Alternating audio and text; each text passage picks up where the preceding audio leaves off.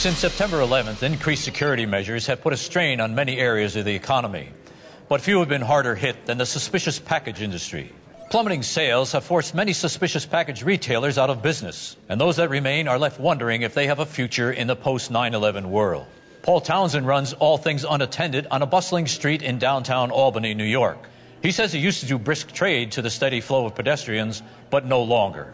Used to be a guy would come in here and get a suspicious package for his kid, maybe an unidentifiable container for his wife, too. I just assumed it would go on forever. Townsend's family has been in the suspicious package business for more than 50 years. People are afraid to come in. They'll look in the window, but they won't buy anything. They're afraid they're going to get arrested. And it's not just the mom-and-pop suspicious package stores that are in trouble. Last month, Mysterious Bags and Boxes Incorporated filed for bankruptcy and said in a written statement, "We thank all of you out there for your continued support of our finely made dubious parcels and inscrutable containers." Their corporate headquarters were closed down and imploded earlier this week. It gave me real happiness to hand an oddly weighted, strangely shaped package to a child and look at the excitement on his face. It's the end of an era, and it's a shame, really. The Pentagon has raised the national terror alert level to red as the last of the suspicious package stores hold going out of business clearance sales.